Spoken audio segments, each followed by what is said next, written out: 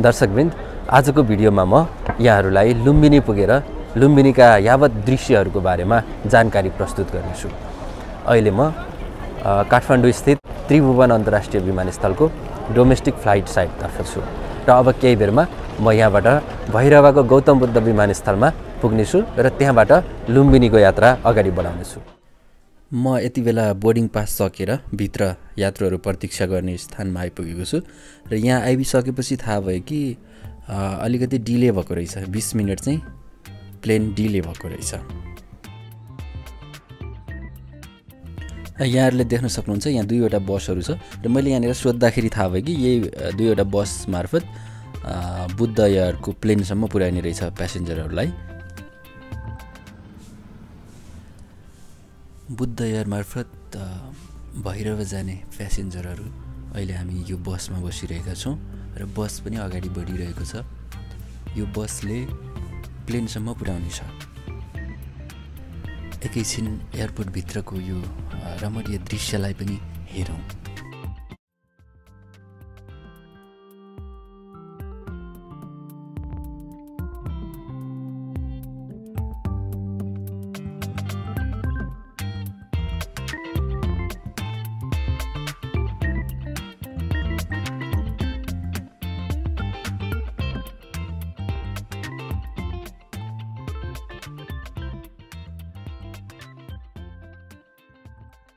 यही प्लेनबाट हामीले हाम्रो यात्रा अगाडि बढाउनेछौँ र एकैछिन हामीलाई वेट गर्नुपर्ने छ, किनभने भित्रबाट प्यासेन्जरहरू निस्किँदै हुनुहुन्छ। उहाँहरू निस्किसके पछाडि चाहिँ हामीहरू यसभित्र जानेछौँ।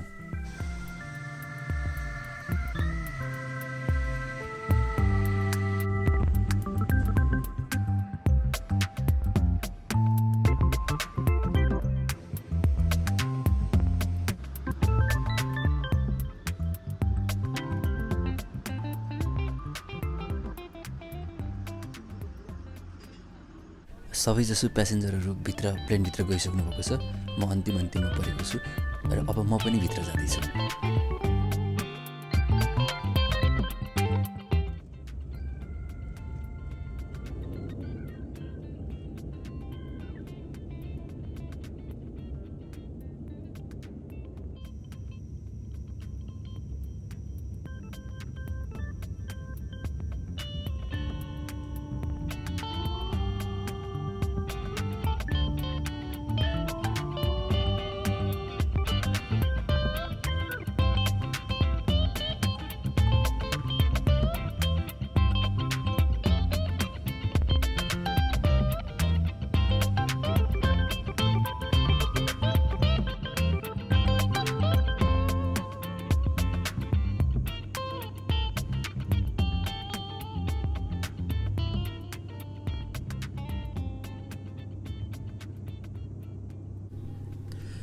सौभाग्यवश यो हिमालहरू देखिने साइडतिर परेको छु। यो दुई साइडमध्ये एकतिर पर्दाखेरि चाहिँ यो हिमालको दृश्य कति पनि देखिँदैन र अर्को साइडमा चाहिँ मजासँग देख्न सकिन्छ। लक्कीले आज चाहिँ यो साइडतिर बसेको भएर म आफूले पनि हेर्न र यहाँहरूमाझ पनि यो रमणीय दृश्य देखाउन सफल भएको छु।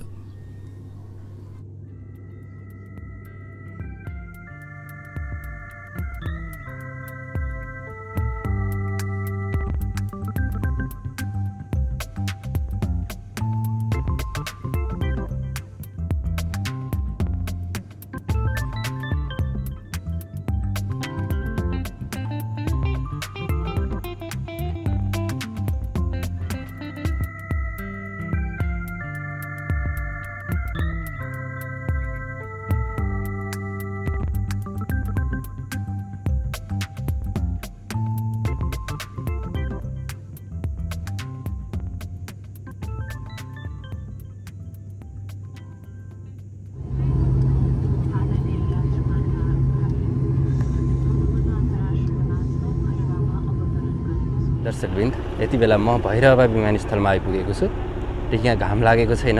आकाशमा बादल छ, मौसम अलि त्यति सफा छैन। अब म यहाँबाट बाहिरिएर लुम्बिनीतर्फको यात्रा अगाडि बढाउनेछु।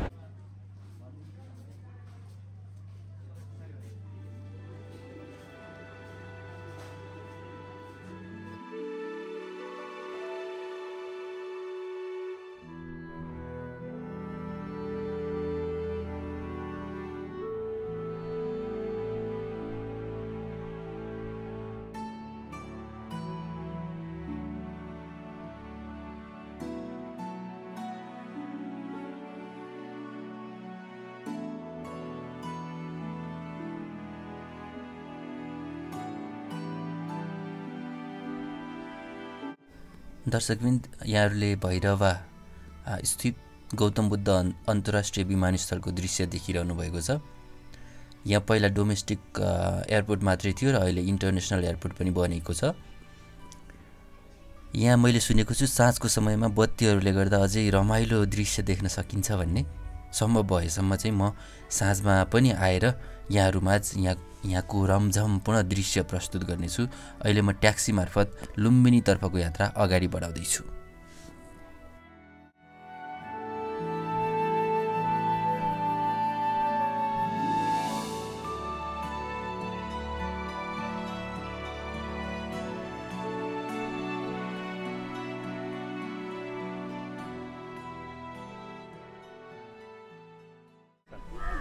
दर्शकवृन्द, यति बेला हामी गौतम बुद्धको जन्मस्थल लुम्बिनीमा आइपुगेका छौँ र यहाँ मेरो सामने देख्न सक्नुहुन्छ मायादेवी मन्दिर। यो मायादेवी मन्दिर विश्व सम्पदा सूचीमा पनि सूचीकृत छ र गौतम बुद्ध एक्ज्याक्टली जन्मेको ठाउँ पनि यो मायादेवी मन्दिर नै हो र यहाँनिर अशोक स्तम्भ पनि देख्न सक्नुहुन्छ। त्यसै गरी यताको साइडमा यो पुशकारिनी नामक पोखरी पनि देख्न सक्नुहुन्छ र बोध वृक्ष पनि यहाँ नजिकै रहेको छ र म यी सबै दृश्यहरू लगायत अन्य लुम्बिनीमा रहेका दृश्यहरू यहाँहरूलाई विस्तृतमा देखाउनेछु। यो मन्दिर लुम्बिनीको सबैभन्दा धेरै महत्त्व बोकेको मन्दिर हो। प्राचीन समयमा यही स्थानमा स्थानीयहरूले वनदेवी भनेर पूजा गर्ने रुम्बिनदेखिको मन्दिर थियो। पछि धेरै उत्खननहरू हुन थाले। फुहरर, खड्गशमशेर अनि भारतका पीसी मुखर्जी आदिले उत्खननहरू गरे। अशोक स्तम्भ पनि पत्ता लाग्यो अनि मायादेवीले शिशुलाई जन्म दिँदै गरेको मूर्ति समेत भेटियो र यही स्थानमा चाहिँ यावत प्रमाणहरू भेटिएपछि गौतम बुद्ध यहीँ जन्मेका रहेछन् भन्ने मान्यता स्वरूप यो मन्दिरको निर्माण गरिएको थियो।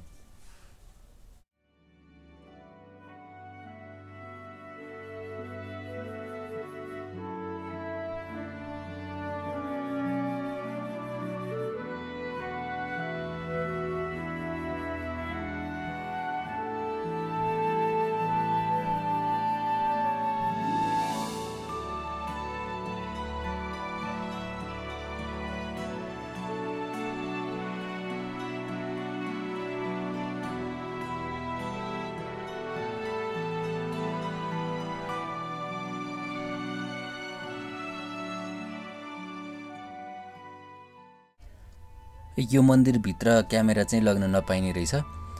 अनुमति नभएको भएर मैले भित्र क्यामेरा लगेर भित्रको दृश्यहरू चाहिँ यहाँहरूलाई देखाउन सकिनँ। म चाहिँ एकचोटि भित्र गएर यहाँ खास के रहेछ एकचोटि हेरेर बाहिरिनेछु।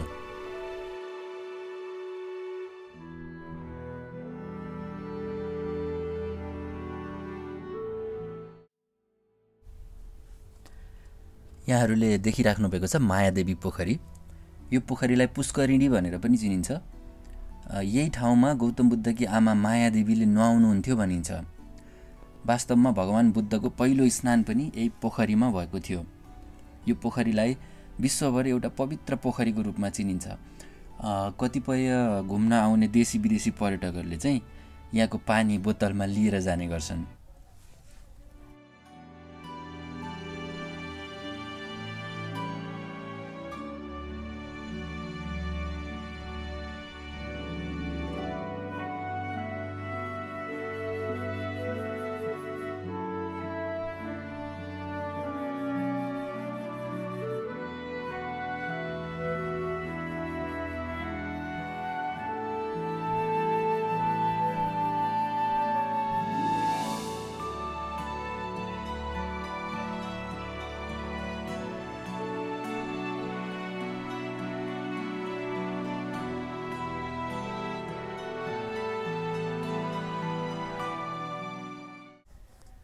यहाँहरूले देखिराख्नु भएको छ पोखरीको छेउमा यो भग्नावशेषहरू छ।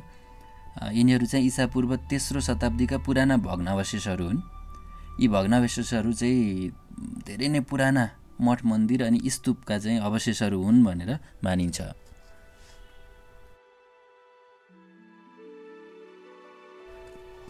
यो रहेको छ बोध वृक्ष। लुम्बिनी क्षेत्रकै विशेष महत्त्वको रूपमा चाहिँ यो धेरै नै पुरानो पिपलको रुख रहेको छ। पिपलको रुख बुद्धको जीवनसँग पनि एकदम अभिन्न मानिन्छ। बोधगयामा समेत पिपलकै रुखमुनि बुद्धले बुद्धत्व प्राप्त गरेका थिए। र यो पिपलको रुखमुनि ध्यान गर्ने मानिसहरू, माला जप्नेहरू, पाठ गर्नेहरू प्राय देख्न सकिन्छ। यो बोधवृक्षलाई यति धेरै पवित्र मानिन्छ कि यहाँ घुम्न आउने विभिन्न देश विदेशबाट घुम्न आउने बौद्ध धर्मावलम्बीहरूले यहाँ खसेका पातहरूलाई चाहिँ पवित्र र अमूल्य चिनोको रूपमा लिएर जाने गर्छन्।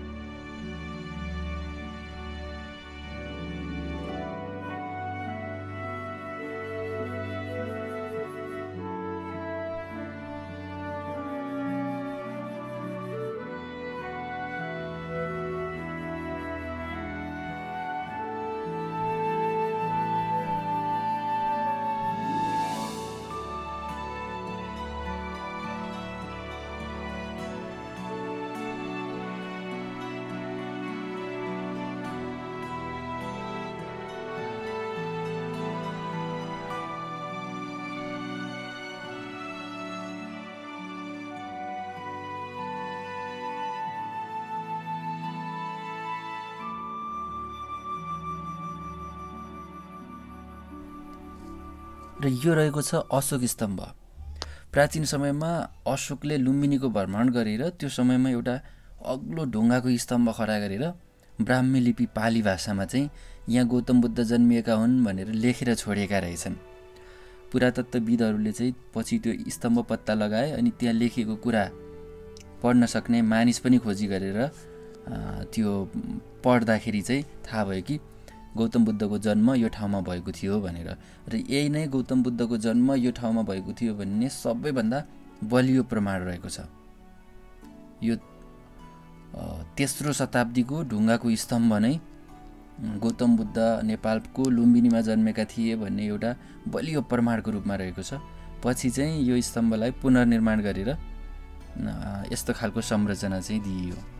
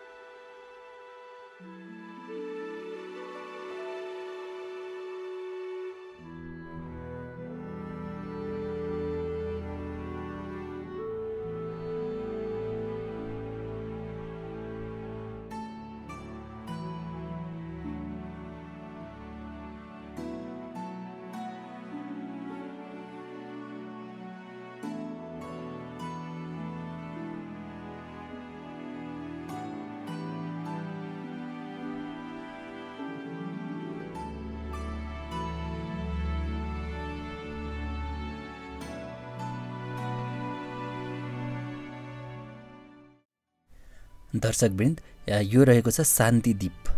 यो 2043 सालदेखि निरन्तर बलिरहेको छ। 1986 मा अन्तर्राष्ट्रिय शान्ति वर्ष मनाउनको लागि अमेरिकामा बालिएको ज्वाला हो। यो लुम्बिनीमा ल्याएर चाहिँ शान्ति द्वीपको रूपमा यसलाई बालिएको हो। यो द्वीप बाल्नको लागि एलपी ग्यासका सिलिन्डरहरू, धेरै सिलिन्डरहरू चाहिँ पाइपको कनेक्सन गरेर एउटा सिद्धिँदा बित्तिकै अर्कोबाट अटोमेटिक ग्यास पास हुने गरेर त्यसरी चाहिँ कनेक्सन मिलाइएको रहेछ।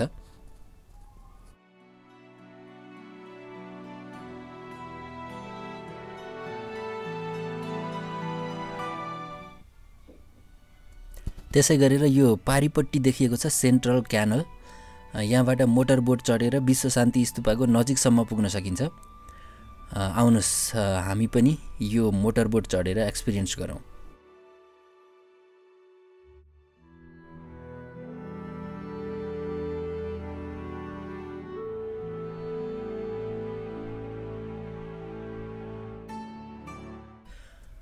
यहाँ डुङ्गा सञ्चालन भएपछि पहिलेभन्दा धेरै नै पर्यटकहरू वृद्धि भइरहेको भन्ने समाचारहरू आइरहेका थिए। निकै नै मनोरम दृश्यहरू यताउता देख्न सकिने रहेछ। पहाडी क्षितिजमा यो विश्व शान्ति स्तूपा पनि देखिरहेको छ।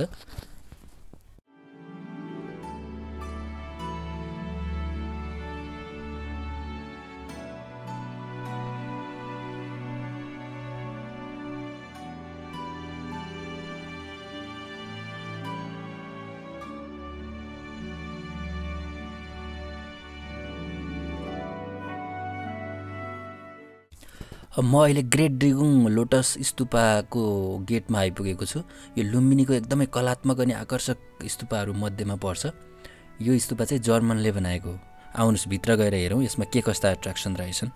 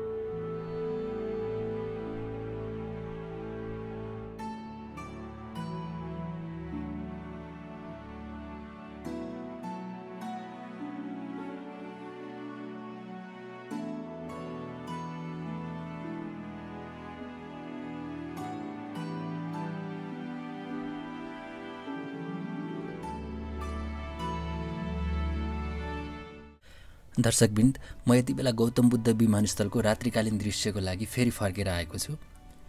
यो एयरपोर्ट र लुम्बिनी बीचको दूरी झन्डै 22 किलोमिटर रहेको छ। म यति बेला एयरपोर्ट भित्रै प्रवेश गरेर यो भिडियो रेकर्ड गर्दैछु। हेरौँ एयरपोर्ट भित्रका यी दृश्यहरू।